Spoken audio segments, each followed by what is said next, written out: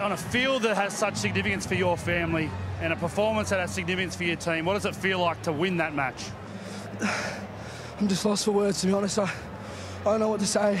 I've got 30 friends and family up there. These boys, I love them, and the fans of tonight were just outstanding. Like, I can't believe I don't know what to say. It's just unbelievable.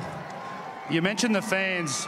There was a buzz, people streaming in. They saw the scoreboard with you guys in front, and then the passion was back for Waratahs fans. Did you feel that out there on the field?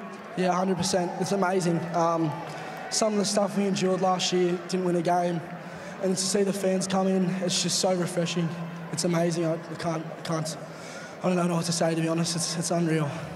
And mate, this team, what's different about this team that has been able to come back where the Crusaders beat you last year and right that score the other way around? What's different about the Waratahs in 2022?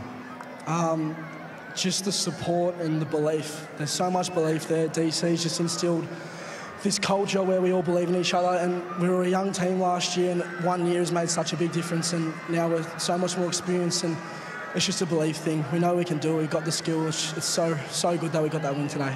Mate, thanks so much for coming straight to us. Go and enjoy that win with your team. Well done. Well, just pure emotion there from Tane Edmed.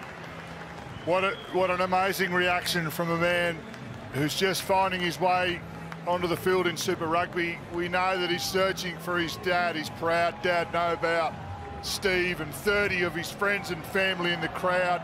That's what it means to pull on the jersey and do it justice.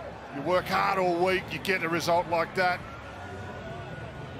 That's the emotion that it produces. Grown men crying.